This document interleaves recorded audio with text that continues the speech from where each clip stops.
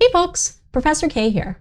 We're going to continue learning about typography this week using the Lyrical Layouts assignment. And today, in this video, we are going to focus on really refining that typography, including choosing fonts and really spacing things out for readability and legibility. Let's get started. All right, so here we are. I've set my lyrics for only by 9-inch nails. And I just got a rough layout going. Things aren't perfect yet. You know, they're still going over my guidelines, but that's perfectly fine. Not a big deal. The one thing I neglected to do last time, and that I think I'm going to do right this minute before I go any further, is save my document. Look at this, Untitled 2. I haven't saved yet. So I'm just going to do a Command S and save this right over here. I'm going to get a Save As. And here you can just call this Lyrical Layouts. And under Where, you can click this little arrow here to choose where you want the file to save. I'm going to just put it on my desktop so that I don't forget where it is. Maybe I'll even make a new folder called CM501. So it's really easy for me to find. Hit Create. And now my files will save to that folder. So that's a really great thing to do here. Let's hit Save. Don't worry about all this. This is perfect, and hit OK. Excellent. All right, so a couple things we want to do here. Choose typefaces and then really refine our spacing. Now, before we get into refining our spacing, let's choose our typefaces. The reason why is because the typeface you choose greatly affects how much space it takes up on the page. So as an example, I'm going to go ahead and just change the type in this content and show you how much it can change based on your font choice. So let's set the font family, and let's just double click and do Command A to select all. And let's just start kind of previewing how much this takes up. Let's do, say, Open Sans. Look at that. It takes up a lot more space. Or PT Mono takes up so much space that it goes even past what we originally thought it was going to. So that's why we want to set our typefaces first. We want to pick the right typefaces for the feeling of our poem. You are going to pick 2 typefaces for this first layout. Your title typeface can be a display typeface or something with some more character to it that speaks to the meaning of the poem. Your subtitle can also be of that font. And then this body copy, your lyrics, I want you to set in something that's very easy to read and understand. So either a serif or a sans serif. So let's go about how you can choose some different fonts using that. I'm going to open up Firefox here. You can use any browser you like.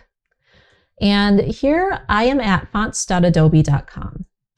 This is an easy way to kind of look up different font faces, and you can do this right inside Illustrator too, but I kind of prefer the web view for this, and just see what is available here. And you'll notice that there are some tags here. Let me even just zoom this in a little bit so you can see. That will help you think about what the meaning of the typeface is. So there's Art Deco, there's black letter, and there's even a little preview of it to help you with picking and thinking about what the typeface means. So this is a great way to think about, okay, well, how am I going to choose my title typeface? So let me think. My song is Only, and it's very dark, it's edgy, it's sharp, you know, it's very forceful. So if I think about those terms and what I just listed off, and you might do some sketching or brainstorming to kind of get these types of terms going. Go in your sketchbook if you're having a tough time with this and just start listing out terms like that. See what comes to mind with your lyrics. But as I look through these tags, I think like stencil has like a very tough sort of feeling. So I'm going to try that first, and I'm going to scroll through here and just look. And you know, I could even change my sample text to Only. And I don't know. I'm not sure if these really feel like what I'm looking for. This one certainly doesn't. Look at how swooshy and graceful it is. You would not pick that typeface, right? That's definitely not what we want. So maybe stencil's a little too on point for me. I'm gonna unclick that, and I'm just gonna see what else we have here. I don't want friendly. What about futuristic? Oh no, I don't like these at all. No thanks. Could try typewriter. This is kind of neat. I kind of like this one. And the reason why I like it is because if you look at the details of the typeface, it's got like a little roughness to it, but not too much, not so much that it's like overly done. The typewriter feels a little personal, right? A little old and personal. And that's in line with my lyrics with only. This one has a similar feel. It's like that little bit of jagged edge on it kind of feels right for the grit of the song. Maybe sunflower too. And I'm just using Command to open these in new tabs because it's easier. Now plain typewriters, like look at this version of this. See how clean it is? See how it feels like it's almost missing something? I wouldn't go with that typeface for that reason. Let's just click around and try a couple other things. What's geometric look like? This is kind of interesting. You can see there's lots of interesting shapes here, lots of different typefaces you could look at. This is like a little too on the nose. It looks very like, I don't know, Exorcist in nature. And sometimes you don't want to get something that's like too on the nose because then it's too obvious, right? This is like too friendly. And what makes it friendly are these like little round moments. So I definitely wouldn't go with that. Let's see if we can find anything else in our geometric. I'm really thinking the typewriter face is what I'm going to go with. Sometimes you just have to like look through a bunch of fonts and say, what using your copy feels right. And again, look at the details in each font. Really look at the space. Notice how there are some different, see how this N is shorter than the N over here? Those are the types of differences that are going to help you choose a typeface. The larger X height, the larger height of that N or any lowercase letter here is going to feel more open, more friendly, more modern. The lower X height is going to feel a little more classic in nature. I'm thinking that typewriter face is going to be what we end up with. All right, so from here, I can look and see what each font family or typeface, that's what the official term for a bunch of fonts together are, a typeface. So let's see what Chandler 42 has. We've got different levels of weight, and that's how heavy or light something is. So in a great typeface, you're going to be able to see a number of different weights all the way from light to dark here. And that gives you freedom and flexibility in your design. So look for stuff that has that italicized or oblique style. Look for fonts and typefaces that have medium and black in their weights. It'll give you more choices, and those are really important for helping with hierarchy. You'll see why in a second. Let's take a look at Typeface. Oh, this one's interesting. I kind of like the mix. So this is almost like even more grit because of the light and the dark together. I really like that. Typeface is a favorite for me right now. It doesn't have the oblique or italicized versions, but it does have a couple different weights that I can play with. And I'm not planning on using the italics for anything, so I think that's okay. I'm really only using this for my title and my subtitle. So in this case, probably all right. Let's take a look at Sunflower. Rustic and natural. Oh, there's only one way to this. Okay, so I'm just gonna close out of that. I'll leave Chandler up in the background here, but I think I'm gonna end up going with Typeface. Now that I've actually gone through and tried this out and seen what's in here, I might just want to go back to Adobe Illustrator directly, use my type tool, and then underneath set the font family, and I'm going to go to find more. And I might have to redo the search here to get it to show up. Here you can see now it's right in my font palette. However, it is not yet activated. You need to actually hit this activate button to get it to activate. This will likely take a few minutes. So I'm going to go ahead and activate this font, don't show again, and see, you can see here that it's activating right now. So until that icon goes away, it's going to be in the process of activating. And it says this was activated. And now you can see that it has the little check mark right next to the cloud. That means it was activated.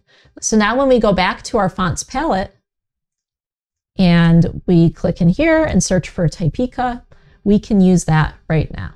And I'm going to double click in here, select, and And again, search for Typeface mix. Oh, yeah, that gives it so much personality. Isn't it amazing? Let's go back to Myriad Pro. Kind of boring, right? And then Shift Command Z, redo, go to Typeface, and look how much that's already changed the feel of this piece. Isn't that incredible what type can do? That's amazing. All right, so let's try setting our subheading here in Typeface as well. And I'm gonna try a couple different weights here. Here's bold. Bold makes it show up a little bit better, but like it feels like it's like fighting with the title a little bit. Regular, it's a lot more clear what the hierarchy is. Title first, and then subtitle. Mix picks up too much of what's going on in the title. So I'm gonna go with regular here.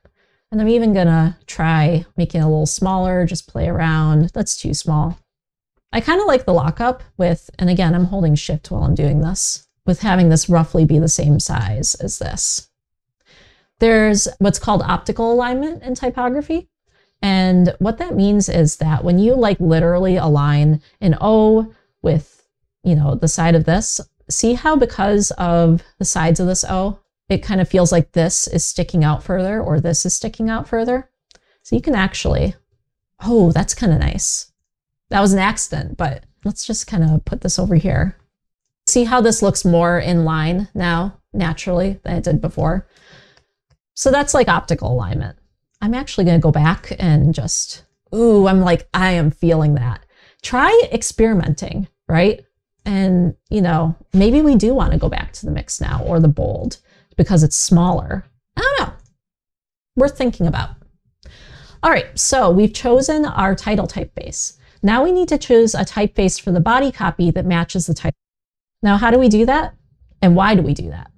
Well, first of all, you might have noticed that we've had Myriad Pro up this entire time. You don't want to leave your type as Myriad Pro. It's literally the first typeface that you can use in Adobe Illustrator. And if you go with the default typeface on your work, your creative director is going to ask you why you use that typeface. Why'd you pick that? And it's a great question. Why would you pick Myriad Pro? Anybody can pick that. It looks like you didn't do your homework and you didn't actually think about what the meaning of the type is. If I think about the meaning of this song, if I think about, what I want represented here, this typewriter style typeface is much more personable, much grittier, much better for the feel of Only by 9 Inch Nails than Myriad Pro is, very clean and friendly. It makes no sense for those to be together. So now we want to think about a way to pair a typeface with this title typeface. And when we look for good pairings, we are going to look for our X height. So I'm going to zoom in here and I'm just going to drag this guide up. And we are looking at just the top of these lowercase letters. Here is the top of all the letters, the bottom of all the letters, the baseline, and then the bottom of the Y. So these are the relationships we want to pay attention to in picking a typeface to pair with this. Typefaces with roughly the same relationships in X height, we'll even put X here, X height. Typefaces with a similar X height and a similar overall height and baseline are going to feel like they belong together, feel like they're in the same family because they share those same spatial characteristics. If you go and deviate from those characteristics, it's going to feel really weird. So let's give this a try. Let's see how well Myriad Pro would stand up here. This is surprisingly good, a surprisingly decent match, but it still feels a little weird to have them next to each other. Let's even change the weight just to see if that helps. Oh, we've only got regular and bold, so we can't go lighter.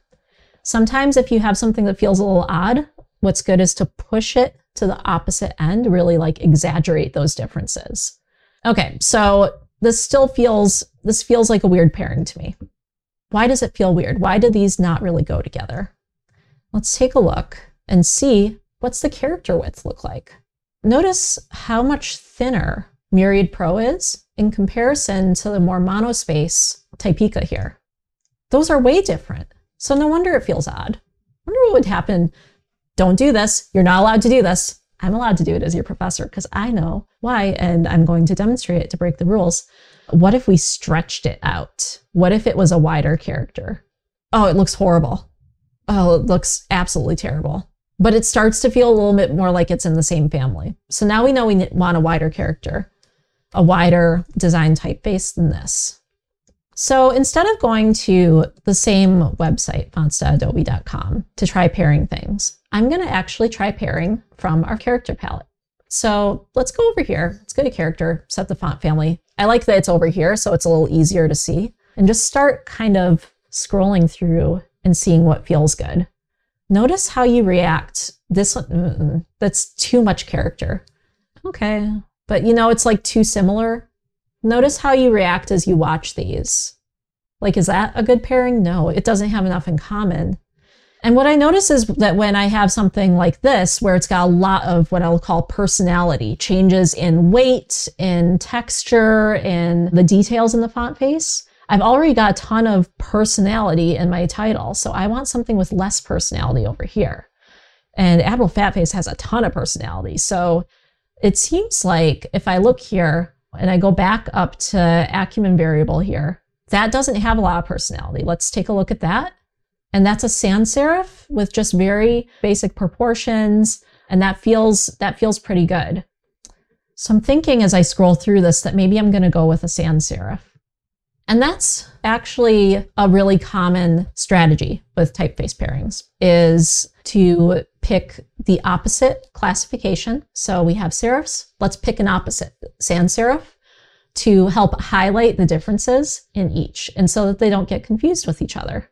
So let's see what we got here. Omnis is too light. Open Sans is okay. I don't know. I really liked Acumen variable up here, and I don't use it very often. Let's just see what Acumen variable concept looks like in here. Okay, it's larger. See how much larger that feels in comparison with our Myriad Pro? It just immediately felt larger to me. That's the thing with sans serifs. It can feel a little large on the page when you're printing, so you can go down a point size. And let's even try, check this out. Look at that. We're getting closer here. Okay, so let's see what we've got here. This is here. Let's drag this up here. And now that I'm pretty happy with what I've got in terms of typeface choice, let's talk about line height. Line height is the space between one line and the next.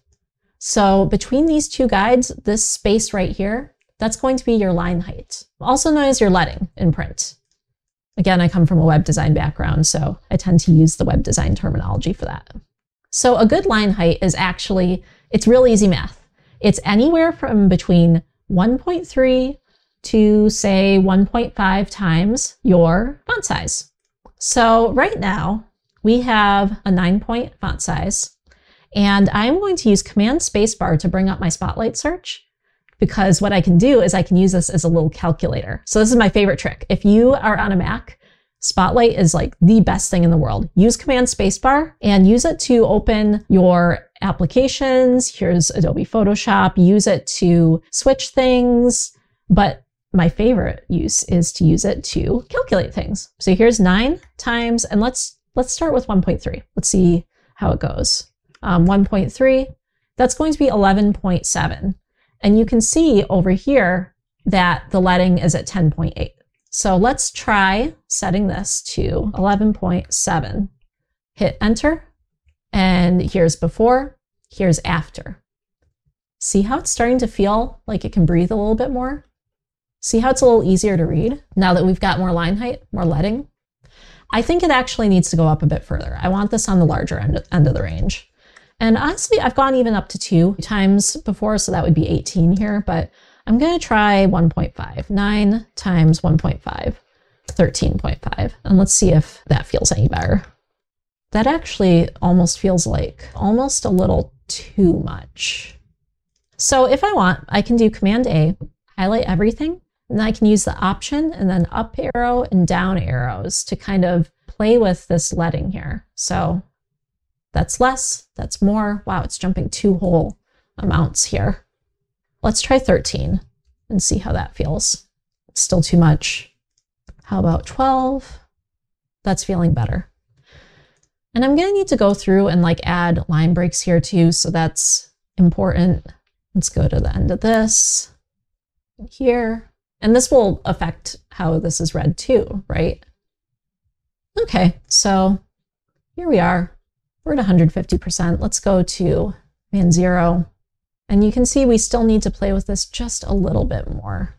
So let's drag this up.